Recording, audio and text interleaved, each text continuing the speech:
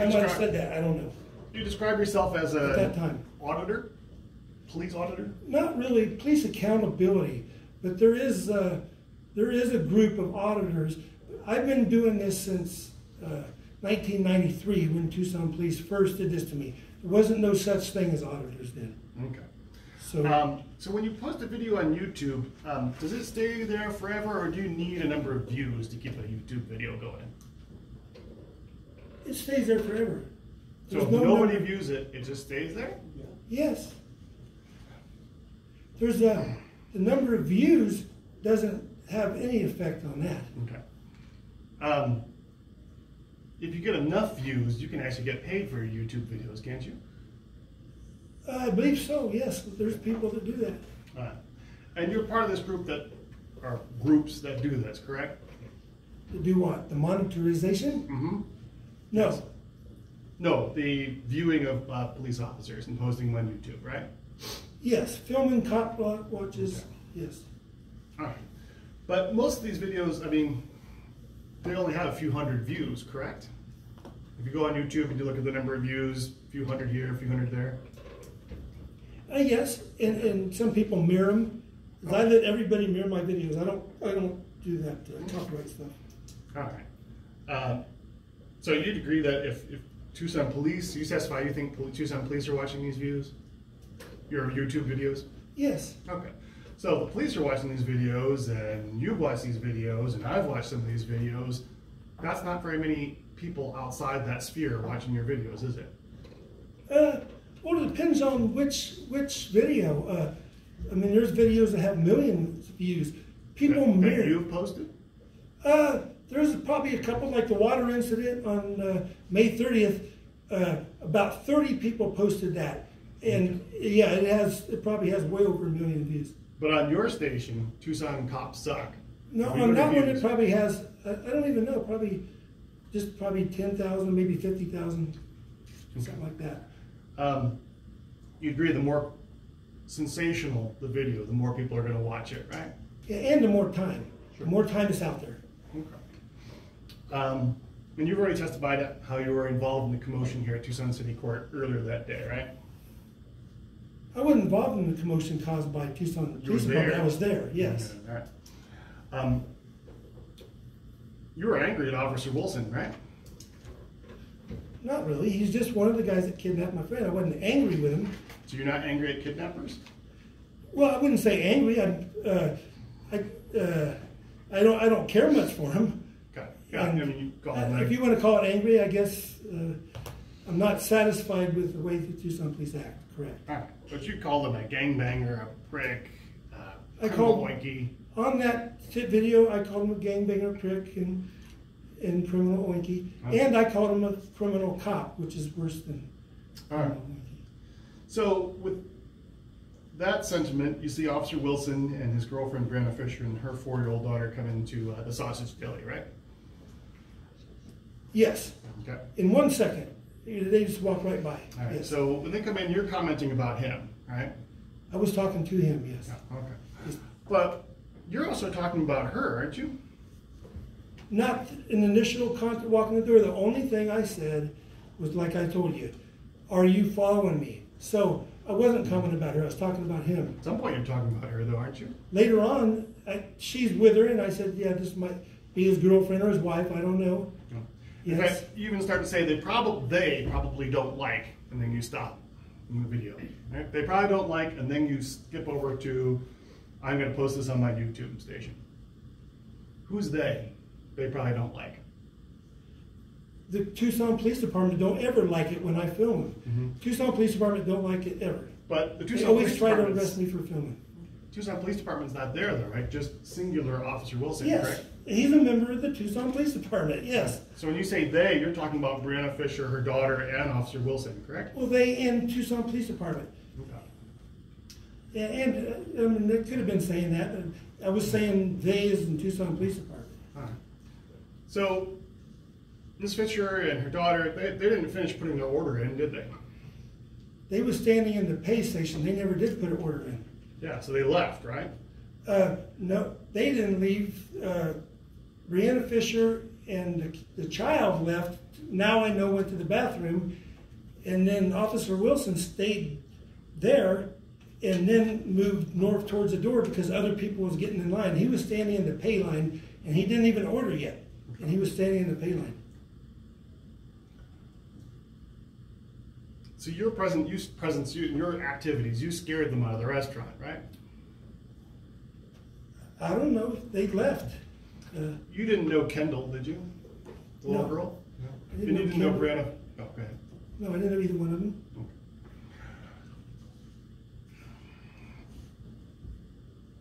But you followed them out of the restaurant, right?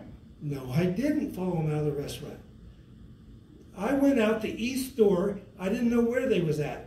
Then when I was walking towards the cop car, he came out of the left. I'd never seen her. So apparently she was already in her car, driving away. But no, I never followed them out. If they went out the same door, I went out the same door. I've never went out any other door than the east door. Came in and went out ever in Sausage Deli. That's the only door I've ever came in and out, ever. Didn't you go to Brianna Fisher's car, and then head back to the Sausage Deli, and then head towards Officer No, I did not. Wilson's car? Every second of the outside was on film. 100% of the outside with the contactor. When I turned the camera off the officer, he pulled out and left, and I went and talked to the air conditioning guys. So at no point ever was I outside that wasn't being filmed. Wasn't your intention to antagonize Officer Wilson by going after his girlfriend? My intention was to get his license plate and his car number. When I was walking towards his car, I didn't even know if he was in the car or not until I got close to it, and then I saw him coming out of the left side. And if you look, I don't know what car he came out of. All I saw is what the camera saw, because I turned when he said, he said, why don't you leave my family out of it, or something like that. Mm-hmm. And when he says, stop bothering my family, don't you respond, yeah, then get another job, buddy? No, I said, get another job. I said, get another job, yes. So if we watch that video clip, it doesn't say, yeah. Okay, it might be, yeah, get another job. And all I heard him saying is, stop bothering my family, but his family wasn't at the cop car. I was filming the cop car, and I didn't know where his family was at, or if that was his family, his girlfriend. I knew nothing about it. Okay. His family was at the car that you filmed exiting the parking lot, right? I don't know. Now I know that, yes. That's what you're saying. I don't know if that's really her car, because you can't see in there. You can't see inside the car. There was tinted windows. I saw nothing of her on the outside. I only saw her on the inside of the restaurant ever. So if you had succeeded in getting Officer Wilson angry enough to overreact and come at you, that would have made a great YouTube, wouldn't it? I don't know. What he did was made a great video, but I wasn't even probably going to post that, except for this incident. Now I'm going to post it with this incident. You were hoping you'd make him so mad he'd lose control? I wasn't hoping anything. All I was doing was getting the picture of his patrol vehicle and the number on the vehicle. Okay. But if you had a video of an angry Tucson police officer coming after you, that'd be great. Your Honor, this is irrelevant to the charges. Good argumentative, sustained.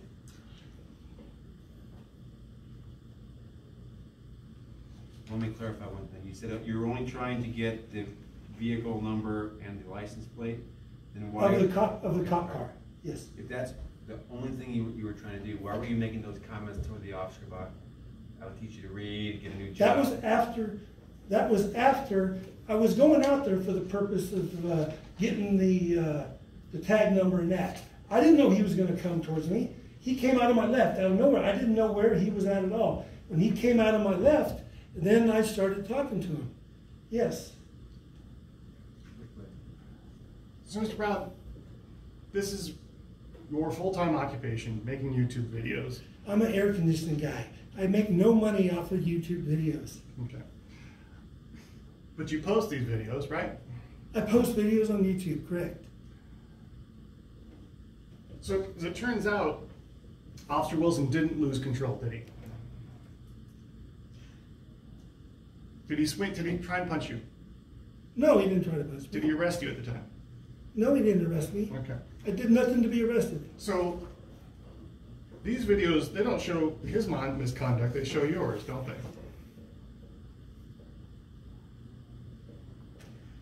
I wouldn't say it's misconduct. I didn't do anything in misconduct. But if there's more to these videos than we've seen, you're saying they don't exist. No, that's the only 2 videos I took. The time in between them was a short time. The only thing I was doing in that time was talking to the Air Force officers. I wasn't filming me talking to the Air Force officers, you know, and I was talking to them about what I did and what they did. So I didn't film that, no. They're called clips, right? These videos? This was a video. This wasn't a clip. My battery was running dead. So that's why I probably wouldn't have did a full video anyway. I never in my wildest dream thought I would be going to court on what happened in that restaurant. I did absolutely nothing wrong, 0. But their title is clips, right? It's a video. It's a short video, so I don't. A clip probably would be taken out of a longer video. This was not a clip. This was the whole video of the inside. The outside was the whole thing. The inside, as I turned it on, as soon as they walked in and I said that, then that's when I reached over, got my phone, and turned it on. And that lasted, what, 38 seconds? After that, there was hardly any time because she went back to the bathroom. Officer Wilson backed up there, and I went to talk to the Air Force guys. And that's all there was to it. It was a very short time. Less than 2 minutes talking to the Air Force guys, I would say. And then they was gone. Maybe 3 minutes at the most. You know, right around that area. But I wasn't watching the clock, but a very short time. You don't want us to see the video of you going to Brianna Fisher's car, do you? It didn't exist. There ain't no such video, period. It never happened. It never happened. Any redirect? Yes, briefly. Mr. Brown, you already testified that you did see a child, the child that was Mrs. Fisher's child, right? When she walked in, I didn't see the face, but I saw a child. I didn't know if it was a girl or boy on the other side of Brianna Fisher, and she was going to the restaurant. Okay. Until they went behind the pony wall. Okay, so you're not Yes. denying that you knew there was a child there? No. Okay. For 1 second, I saw the child. And you already said this, but is it your intention to get paid from this YouTube video you have? No. Okay. There is people do, not me. Okay. And when you were outside and it looks like you turned the camera and zoomed in on that brown SUV, you're saying that you didn't know that that was Miss Fisher's car? I did not know. I didn't know whose car that was. I was just going to the exit, surveilling the area, and then went right back. So after on Friday is when I learned that that was Brianna Fisher's car. Okay. And you weren't arrested at the time. At the day of this incident, No, I was not. You weren't arrested. February 6th. Okay. Yep. February 6th is when you got About arrested. 2 weeks, just under 2 weeks later. Okay. No more questions. I just have one question, Mr. Brown. Obviously, when you were in the restaurant, you did turn your camera on at one point when you saw Officer Wilson and his family come in. Is that correct? I mean, we saw the video. Yes. Okay. Once they got to the pay station, if you look above the pay, it says pay here, that's where they were standing. And you had no interaction with them before you turned the video on?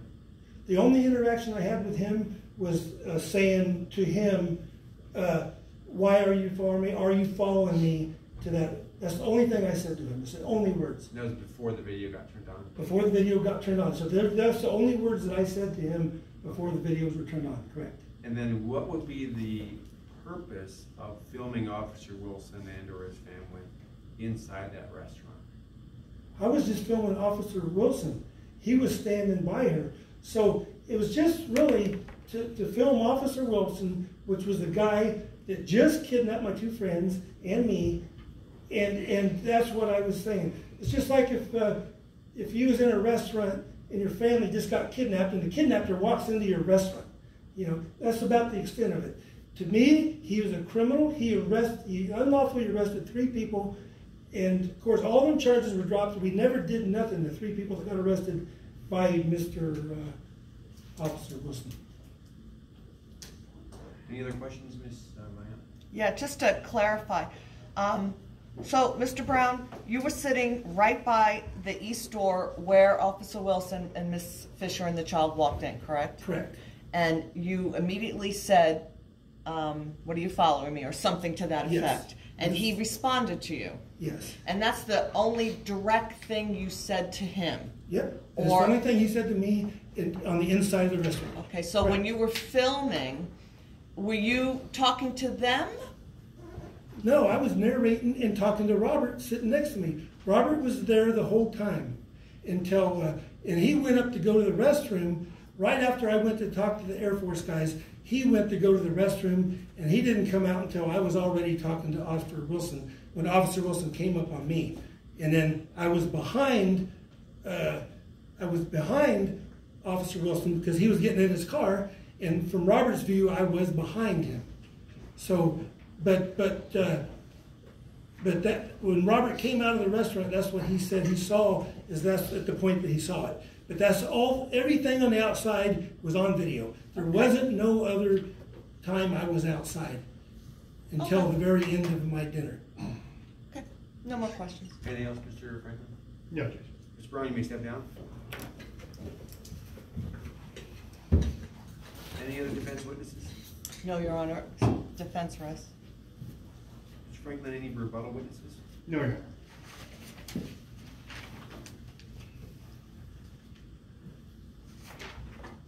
I think he wanted you to put this down. Yes.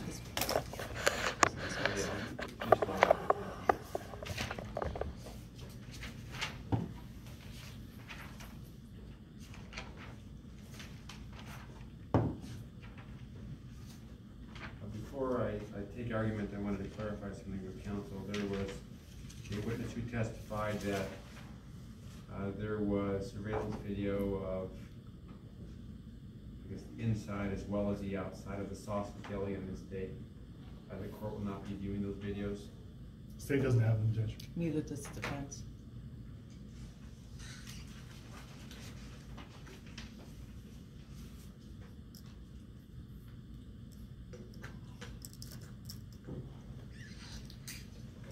Mr. Franklin, do you wish to argue? Yes, Judge. Judge, everyone, including the defendant, agrees the conduct of following someone out, a civilian, out to her car with her 4-year-old child and filming her and walking around her vehicle and filming her license plate is outrageous conduct, that it's seriously disruptive conduct. Even Mr. Brown would agree that would be outrageous. And Judge, I think that's exactly what happened here. If we look at the evidence from the defendant himself, the video, it's preposterous. It's simply not credible that he didn't know that was Brianna Fisher's vehicle. He zooms in on it once, and then he comes back to it again. He knows that's her vehicle. You know, he knows it because he followed them out of the car, walked around the car, and filmed her license plate. Let's think about other things that we know for certain. We know for certain that Mark Brown hates the Tucson Police Department. That's uncontested. He considers making videos of police officers either be his occupation, his major pastime, his reason for being, however you want to put it, but it's a mainstay for him. We also know that these videos aren't particularly popular, right? They don't elicit a lot of views, a few hundred on his YouTube page. I would submit to the court, he needs something more. He needs something to make this stand out. And when Officer Wilson came in with his family, here was a choice target. Here was an opportunity to get a Tucson police officer to react emotionally because he's going after Officer Wilson's family. Officer Wilson's not the victim here. Brianna Fisher and Kendall Suka are, the 4-year-old girl. So what's he do? He starts filming them. He starts filming them and acknowledges in the video they probably don't like it. He knows what he's doing. He knows what he's doing is disruptive. In the video, he's calling, at various times, he's calling Officer Wilson criminal oinky, gangbanger, kidnapper, prick, illiterate. Those are all things that we know he said. State submits that these are clips. These are segments of a larger video. What we don't have is what the state would argue is where the principal criminal conduct was engaged in. And what he said then, we don't know. But we do know what he wanted to submit to the court. That begs the question what he didn't want to show the court, just how much worse that was. We heard both from Officer Wilson and Ms. Fisher that he was, Mark Brown was filming Ms. Fisher's car. We heard from Ms. Fisher that she was scared. We also heard from both of them that Kendall was affected by this. Either she was whining or she was crying, she was upset. Certainly we know they abandoned their lunch plans. They abandoned their day from what they had originally planned because of Mr. Brown. What's Mr. Brown's intention here? Is he going to post to YouTube? He's excited about it. You can hear it in the video. I probably don't like this. I'm going to put this up on my YouTube station. What's he going to put up on a YouTube station? A film of an officer ordering lunch? No one's going to be interested in that. He's hoping to get a rise out of Officer Wilson. He's hoping to cause an emotional reaction because this is not just involving Officer Wilson and his job, but now it's got his family involved.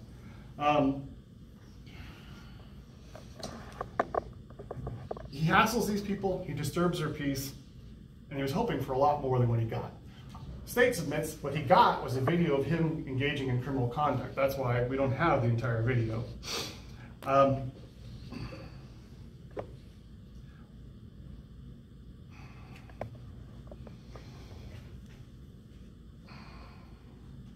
We know from Mr. Brown's own stated intentions, he's out to catch Tucson police engaged in wrongdoing.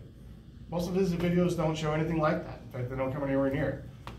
But if you could get a Tucson police officer to overreact because he's going after his family, then that's something that would be worth putting up on YouTube. And we know that's what he's doing because in the video, you hear Officer Wilson saying, "Stop filming my family." Mark Brown's response, "Yeah, then get another job, buddy." That's his goal. His goal is to upset Wilson, and he's going to do it by attacking his family. Judge, that's seriously disruptive behavior. Brandon Fisher's a victim of that. Seriously disruptive behavior. Kendall Sukup is a victim of that.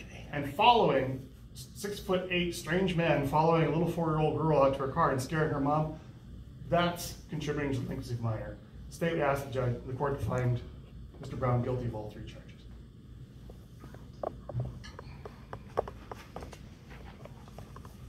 The state's position is that Mr. Brown followed Ms. Fisher out in the filming at her vehicle and maybe went back into the restaurant and came out and had this interaction with Officer Wilson. Yes, sir. Depicted in scene. Yes, Judge. So his movements in and around the restaurant are pretty key. Okay, go ahead. Anything else, Mr. Franklin? No, Judge, just that Mr. Brown went to the vehicle, the SUV, went back towards the restaurant, and then headed towards Officer Wilson's vehicle, and that's when he reconnected with Officer Wilson. Ms. Flanagan, sorry. Yes, Your Honor. I think it's pretty obvious what's going on here. It's no secret that Mr. Brown and others filmed the Tucson police. Mr. Brown has a video. The police are aware of that. The state's aware of that. Mr. Brown clearly does not like Tucson Police Department, and we could imagine that Tucson Police Department doesn't like him. Doesn't like the fact that Mr. Brown is rude to them, follows them, accuses them of wrongdoing. Makes sense that they don't like him. And what happened there that day, when I first said nothing happened, nothing did happen. What I mean is nothing illegal happened. The state has to bend over backwards to make up this idea that there was movement going around and during that movement around, that's where the criminal activity happened. But our evidence that we showed shows that that didn't happen. First, the inconsistent statements that Officer Wilson and Ms. Fisher have said numerous times. First, to Officer Valdez. Officer Valdez took the report. Both Officer Wilson and Miss Fisher told Officer Valdez that Mr. Brown was yelling, got up from his chair, and approached them as he said, this must be Officer Wilson's wife and child, right? The video contradicts that. Mr. Brown was sitting down the whole time he said that. On the stand, Officer Wilson stuck to his story. Yes, he got up as he was saying that. But Miss Fisher on the stand here, or Friday, said that no, he never got up the whole time. He was yelling and screaming. So there's our first inconsistencies. There's numerous inconsistencies, but that's one I want to highlight first. The second one, inconsistent, about yelling and screaming. That Officer Wilson and Miss Fisher both testified that Mr. Brown was so disorderly, he was yelling, standing up, approaching them, to the point he was so disorderly that everyone in the restaurant stopped and looked at him, that other customers actually had to say something to him, and that even the staff, 2 or 3 or 4 staff members, poked their head around the corner to see what the commotion was. There's absolutely no evidence of that. We have Mr. Brown's companion who said nothing happened. Even if we disregard that, because they are friendly or acquaintances, even if the court disregards that witness, we have Mr. Romero, who at the time was the manager of the restaurant. He doesn't know Mr. Brown. There's no relationship there. In fact, he's at this point not even the manager of the Sausage Deli anymore. But he was there that day. He testified that small staff, and he didn't hear anything, he didn't see anything, and most importantly, that if something like that happened and his staff was aware of it, as the manager, he would have become aware of it. And he says nothing happened. Nothing happened that he knows of, and he was there. So, and the video itself does not show anything except Mr. Brown talking into his phone. He's not yelling, he's not screaming. He may have a loud voice. The court heard it for himself. Mr. Brown kind of has a voice that carries. We all heard that, but that's not yelling, that's not screaming, that's not totally disruptive. In fact, the video shows that there was people eating lunch between where he was sitting and where Officer Wilson and Miss Fisher were standing, and they don't even turn around. As Mr. Brown is talking into his phone, these people continue to eat their lunch. They're not looking around going, why is this guy yelling? They don't pay any attention to him. So the evidence shows he was not screaming, he was not disorderly in the restaurant. Now, the car, Officer Wilson and Miss Fisher both say he followed them out to the car and was circling the car, and her little girl was really upset, crying. There's inconsistent statements between the two. Miss Fisher, on the stand, said in her story that time that he was apparently circling the car, that Mr. Brown didn't say anything.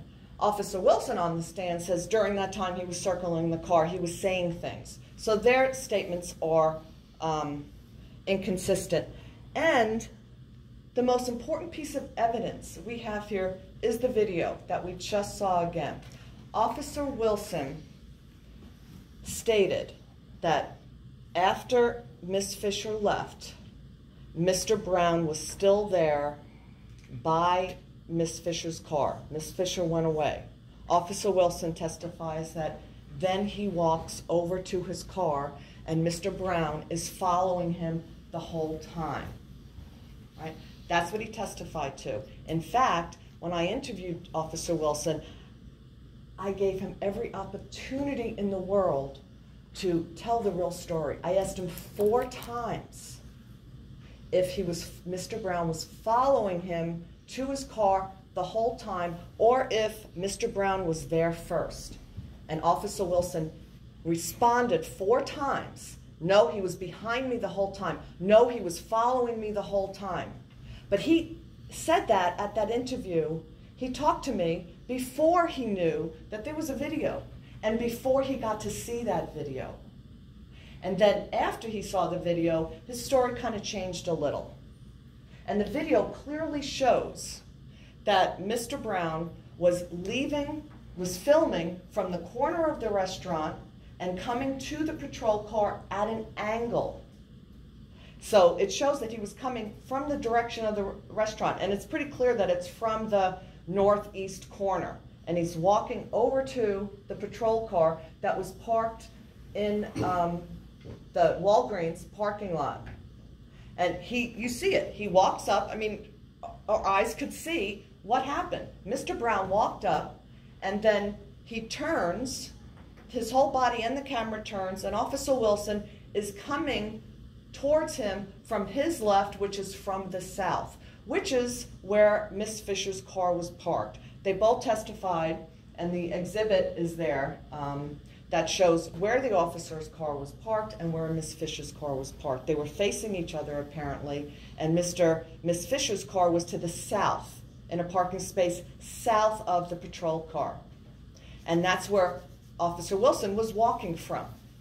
So it makes sense that he walked Miss Fisher and the little girl to her car, and then as they drove off, he was walking back to his patrol car, and that's where it shows Mr. Brown was. And yeah, he was really rude to the officer. He was saying some degrading things. And to Officer Wilson's credit, Officer Wilson kind of laughs it off. He's totally professional about it. He gets in his car, doesn't make a scene, to his credit. However, what that video shows is that he was not over by Miss Fisher's car and did not follow the officer to the patrol car. So we just have to go with the evidence. The state will have us believe that there was some movement in between there, that after he circled Miss Fisher's car, then he went back to the restaurant, and then he followed him. That doesn't make sense at all. First of all, that's not what Officer Wilson testified to, and that's not what he told me during the interview. He told me that as soon as Miss Fisher drove away, that he followed him to the car, and that's what he testified to on Friday. There was nothing about Mr. Brown going back to the restaurant, and there wouldn't be time, right? The timing isn't right. And as far as consistency, there was much talk during my cross-examination with Officer Wilson about the phone call he made. And although the phone call doesn't seem like it has relevance to the actual charges here, it's important to show that the story that Officer Wilson is telling is not true. During our interview, which again happened before Officer Wilson knew about the video and saw the video that Mr. Brown took, and that's in evidence.